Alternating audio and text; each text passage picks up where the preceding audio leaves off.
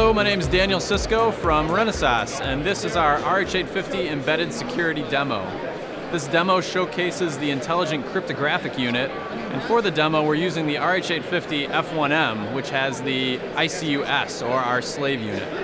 In this demo we have two remote controllers, and they're both sending the same CAN ID command for both drive and steer. In the case that the untrusted controller, or the hacker controller, sends a command to turn right, and the trusted controller sends a command to turn left, the car does not know which to obey, and it obeys both, causing the wheels to switch back and forth.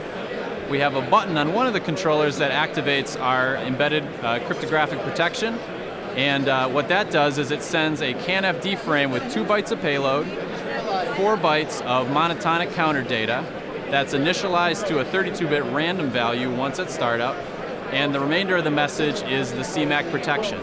Upon receipt of the message, one of the F1Ms checks the CMAC and determines whether or not to obey the command. So to start, I'm going to have the untrusted remote send a command to turn the vehicle.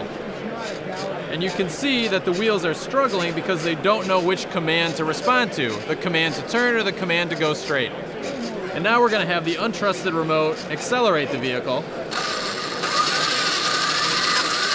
And we're going to brake it with the trusted remote. And now that I've enabled encryption, you can see that the untrusted remote loses its capability, but the trusted remote continues to be able to control the vehicle. Thank you very much.